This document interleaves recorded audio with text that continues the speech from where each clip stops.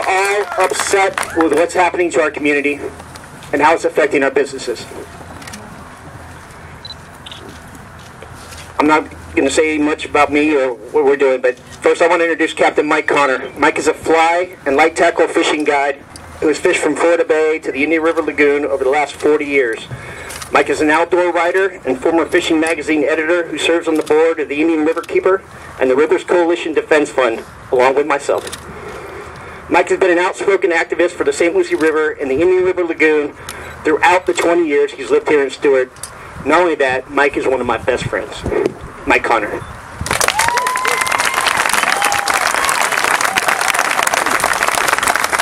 Good morning, everybody. It's a great turnout. Thank you. Obviously, everybody's concerned about the situation. We're in a crisis. It's an emergency. I've been here for 20 years now. When I first came to Stuart, the IRL and the St Lucie River were pristine fisheries, really great, despite discharges in the past. In the last 3 seasons or so, 10 years actually, I've seen a real steep decline in the fishery itself. The discharges will kill this fishery, not just an ecological disaster, but it kills our wallets. People like me who guide, we bring a lot of folks to the water. We bring a lot of folks to Martin County. And when our customers don't come back or have a poor experience, all the other businesses depend on us and help us, tackle shop owners, boat builders, all the restaurants in town. They all feel the heat. They all feel the loss because our customers come here and spend weeks, at least 3-4 days at a time. This past 2 years, I've had to turn down customers because of bad water. This year, especially in the last 2 weeks, I've actually declined charters because I really can't show them a good experience. The water all the way up the RL to St. Lucie County is affected by Lake Okeechobee discharges. And we don't see much help in the near term. We see some projects on the books that will help a little bit, but we need massive discharges to stop. And in my opinion, and the opinion of many of us, we need one thing. We need Governor Scott to declare an emergency for our county and Lee County and Florida Bay and the Florida Keys, which, by the way, is starving for water.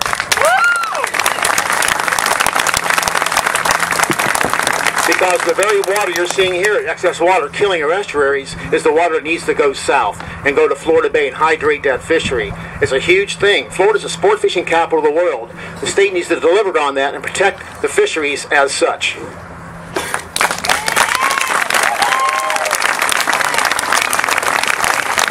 So in closing, I'd like to thank Bull Sugar and Capture Clean Water for sponsoring the event. And secondly, I just think we have one solution. That's to buy the land south of the lake with the Amendment 1 funds and send the water south. Thank you. Yeah, man.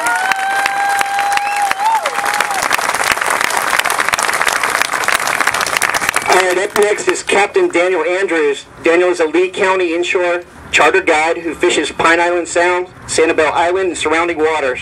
He spends over 250 days a year on those waters, and his concern for the effect of the devastating Lake Okeechobee discharges moved him to co-create and launch Captains for Clean Water, a grassroots group of charter guides whose mission is to stop Lake Okeechobee discharge into the Caloosahatchee River. Captain Daniel Andrews, folks.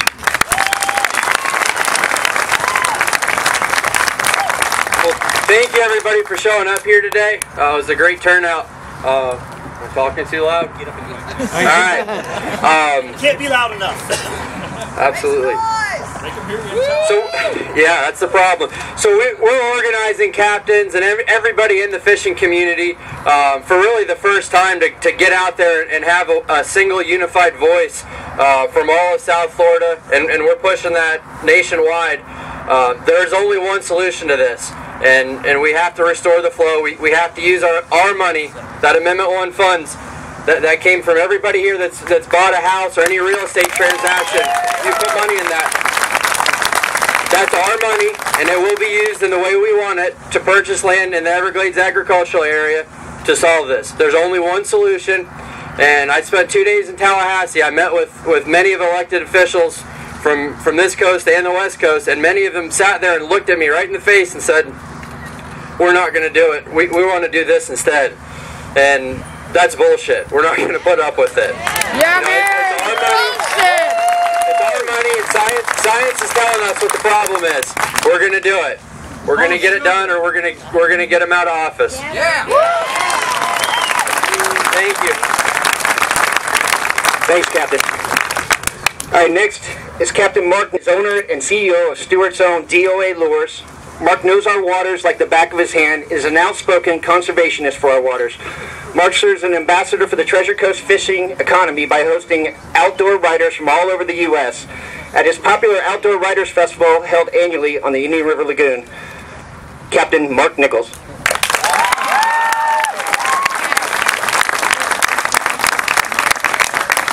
This is pretty cool. I'm glad everybody's here. Good friend of mine is Captain Greg Gentile. Captain Greg Gentile quit guiding 15 years ago because of water quality. We fished together since he started his guide business, which is when I started my fishing lure business in 1989. I figured yesterday morning I've generated about $32 million since I started my business here. I've hired a lot of people here. I have a lot of people that work for me here. I have a lot of friends here. There's two things I really want to harp on. One is I started over there in Palm City, right beside Palm City School Elementary, and kids would come dumpster dive all the time and get my lures, all our rejects. Then they'd come see if they could bum hooks and weights from us so they could go fish. And my office manager, she was really tough. She'd fight it, and I'd always be a sucker and give them a bunch of hooks as they go fish. I didn't care. But since then, as was just said, I started having an outdoor rider and media events here. And I loved having them here, and I loved having outdoor riders here because I knew I could go catch them the biggest trout they've ever caught. And I could probably catch them the biggest snook they'd ever caught as well. Consistently. I could go do it, make it happen. Now I can't. Now I go out there and I see sand where I used to have to push my way through grass. I mean literally push my way through. I used to trip over conch shells. I noticed in the last few years I see conch everywhere. That's because there ain't no grass, so they're obviously crawling around on the sand. There's no place for them either. We're looking at a complete change in our fishery, and it'd be nice if we could get it back the way it's supposed to be. Our phrase forever was, pray for drought. When Greg and I fished together, our phrase was always, pray for drought. Greg and I went to some of the first River Coalition meetings, and Greg walked in with a plastic turd and he threw it on the floor. And he said, this is what you're getting now. And those people laughed him out of there and virtually kicked him out. The president of the chamber at the time said, this is a quote, how do we put a positive spin on this? So anybody who's selling real estate, I hope that you're representing yourself correctly and telling them that you're selling them property on polluted water. You better be straight up with them. And I hope if you don't, they sue you. Because the truth needs to be out. That's enough, blah, blah, blah. I can talk for days.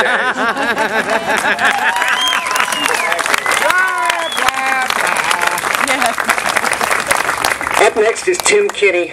Tim served in law enforcement for over 30 years, is now owner of Tackle for Less Tackle Shop in Stuart, a stone's throw from the St Lucie River. Tim has fished the Treasure Coast waters for over 3 decades and is passionate about preserving our fisheries. Tim Kinney. Good afternoon. First of all, let's hear it for Bull Sugar. Is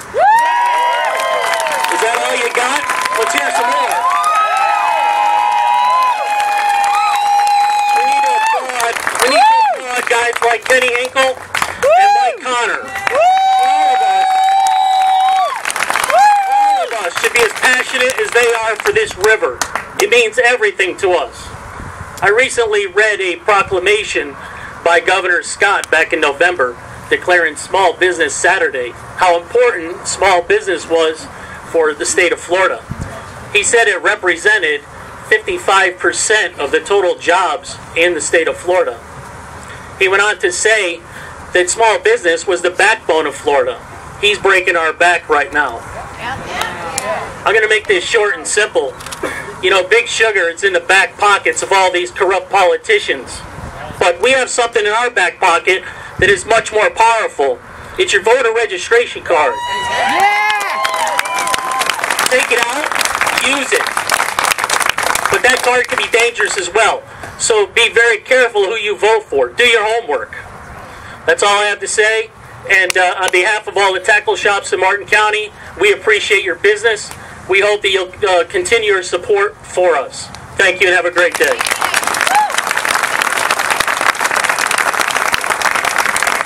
Thank you, Captain. Billy Perriman is next.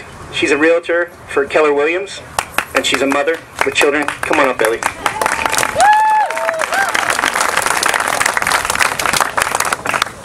Good afternoon, and I'm actually really honored to be here.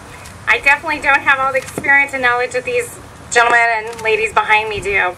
Though I can tell you as a mother, when we first moved here in 2009, my sons love the water, and to be able to go to swimming, and they sail, and they surf, and now, even though they're 14 and 17, I don't even want them to be in the ocean or the water.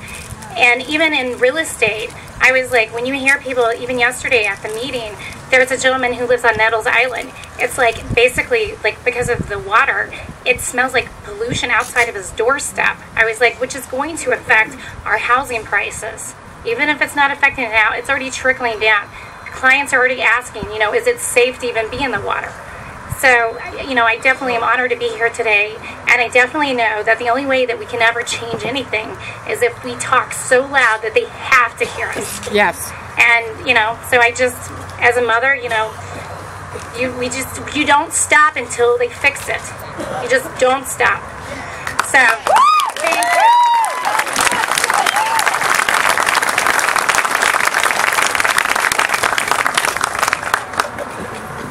All right, next up is one of my hometown heroes, Martin County Commissioner Sarah Hurd.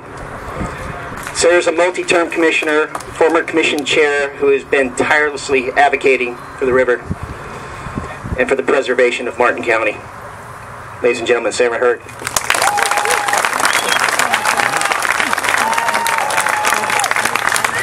Thank you all very much. This river is our lifeblood. For each of us, we have our own personal reasons why this is so important to us.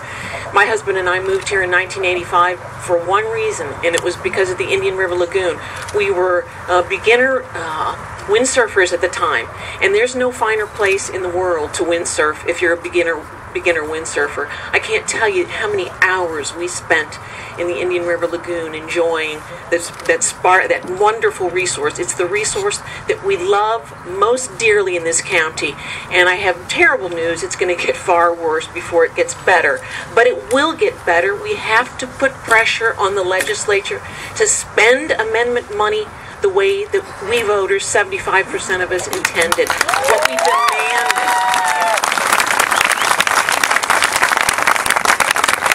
Let's keep up the pressure. Thank you.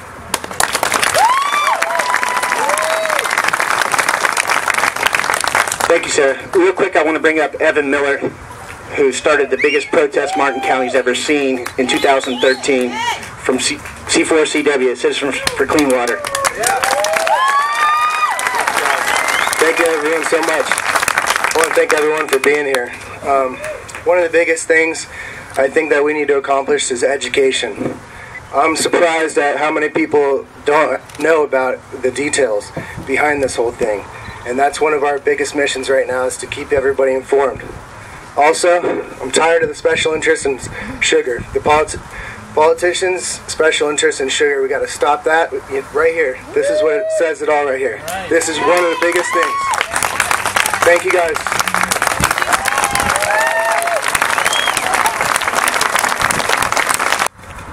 This is a guy that was in D.C. with me, was in Tallahassee with me. He's one of the loudest voices ever, not just in St. Lucie County, but everywhere. I'm talking about St. Lucie County, Chris Dazowski. Come on up, buddy.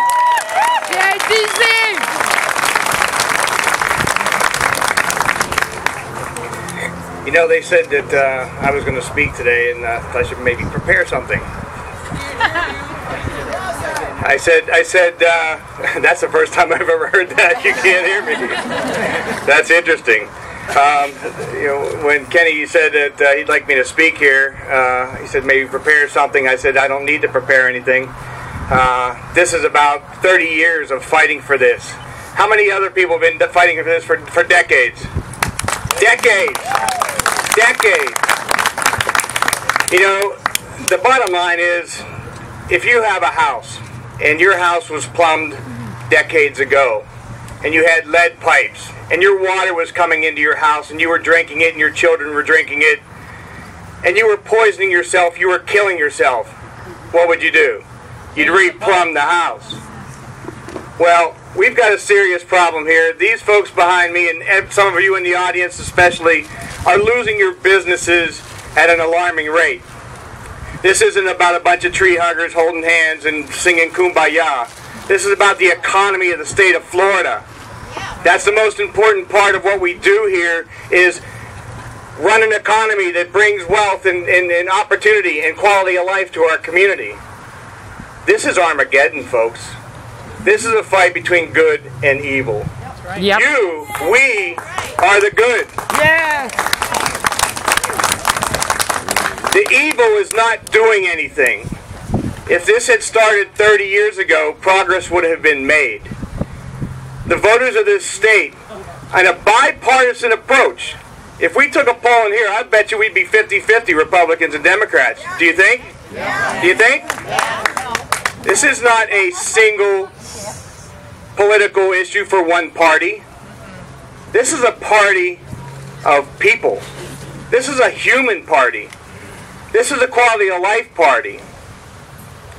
We're not seeing things get done. I recently attended a seminar at Harbor Branch, and I sit on the Indian River Lagoon National Estuary Program, and we were talking about what are we going to do to fix the lagoon. Well, the NEP has been in place now for 25 years. We have 10 or more plans and engineering, and this is what we're going to do. We're not doing it. The time is now that this legislature and this governor, along with local governments, create a long-term, irreversible policy that puts in place the function of changing the plumbing of the state of Florida across the board, fixing the plumbing once and for all over a 30, 40, 50-year plan. We gave the legislature cover on their back to put $800 million a year in fixing the problem over a 20-year period. Why can't you do it? Because you choose not to. I heard someone say you need to vote. You need to know who you're voting for. Jackie Lippett! Chris Sadowski's running for re-election, by the way. Sorry. These are them, right there. But seriously, folks, we are now. This is Florida's Chernobyl. This is Florida's Chernobyl. We have killed the golden goose. This estuary may never come back. We are at a tipping point. You've heard Mark Perry speak over and over and over. You've heard other scientists say it very clearly. We continue to chase after the symptoms. It's not the science. We know the science. The science is the science is the science. It's the plumbing. Fix the plumbing. It's the plumbing. Back in the 90s, it's taxes, stupid. It's the taxes, stupid. No. The bottom line, it's the plumbing. Fix the plumbing once and for all. Create a irreversible policy and plan. Fund it for a long period of time. Over time, fix the water. Save our lagoon. Let's go!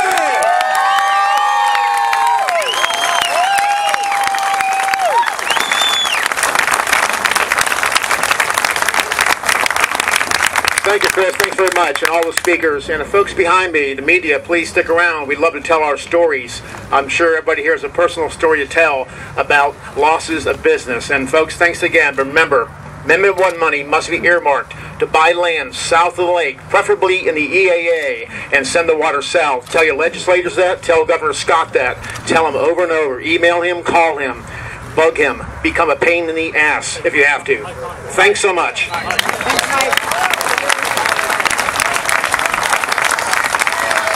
Next up is Captain Holiday.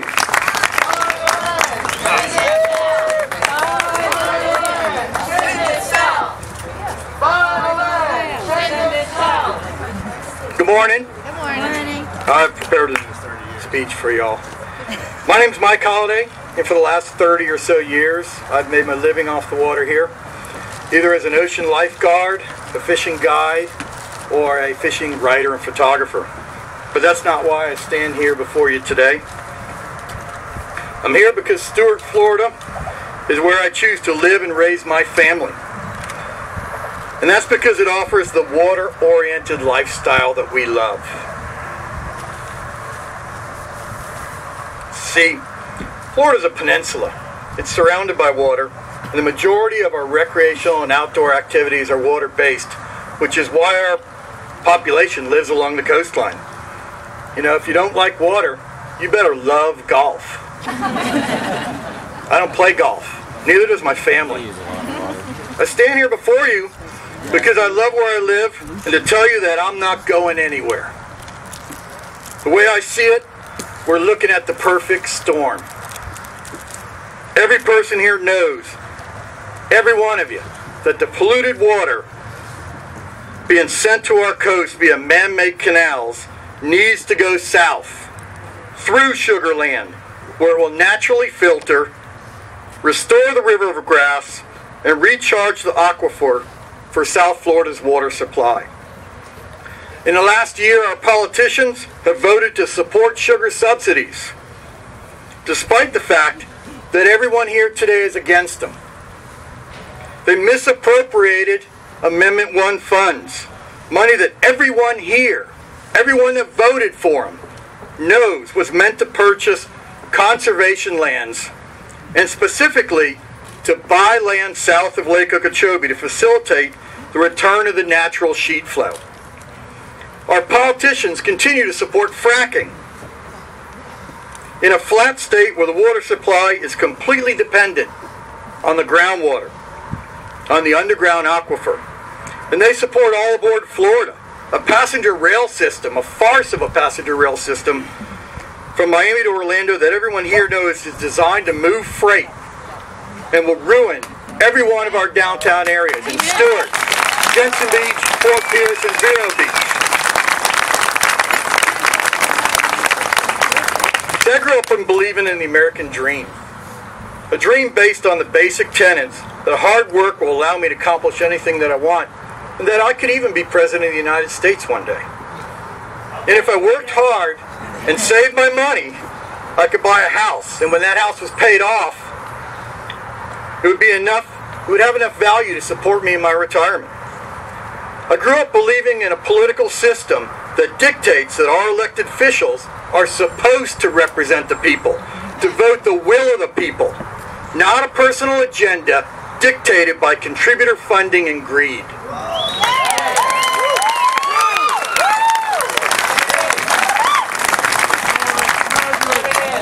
What I see before me is a perfect storm, where historic rainfall has sent over 3 billion gallons of polluted water to the East Coast every day, where over 7 billion gallons a day of polluted water are going to the West Coast. What we're looking at right now is the single largest habitat destruction in the history of Florida. And it's happening during a tourist season and an election year. And that's created the perfect storm of public outrage that has you here today.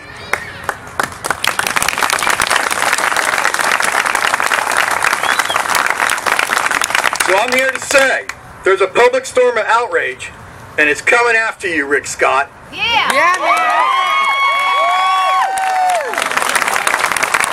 coming after you, Marco Rubio. It's coming after you, Adam Putnam, and every goddamn one of you who misappropriated Amendment 1 funds. It's coming after every politician who supports sugar subsidies, fracking, All Aboard Florida, and everything else that the entire population of the state is against and ruins our quality of life.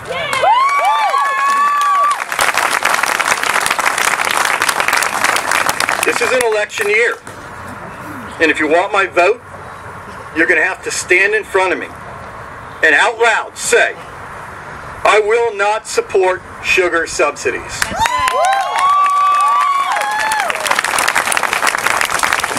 I will return Amendment 1 monies to their rightful use. I will vote against fracking. All Aboard Florida. And anything destroys what it is about our quality of life. And if you want my vote, as a politician, you better stand up and say, I will fight to my last breath to purchase the land, to restore the natural flowways south of Lake Okeechobee, to recharge the Florida aquifer, to restore the River of Grass, and to rebuild the second largest national park in America.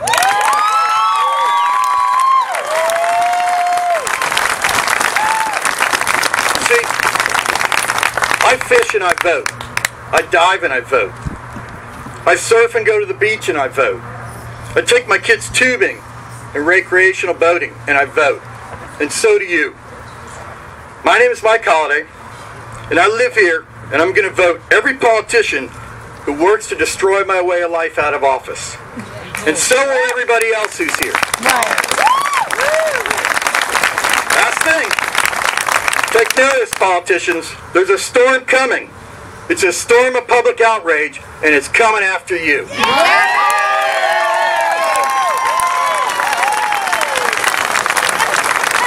Thank you, everyone, for coming out. Buy the land, send it south. Buy the land, send it south. Buy the land, send it south. Buy the land, send it south. And if any politician tries to tell you something otherwise, you tell them they're full of bull sugar. Thank you.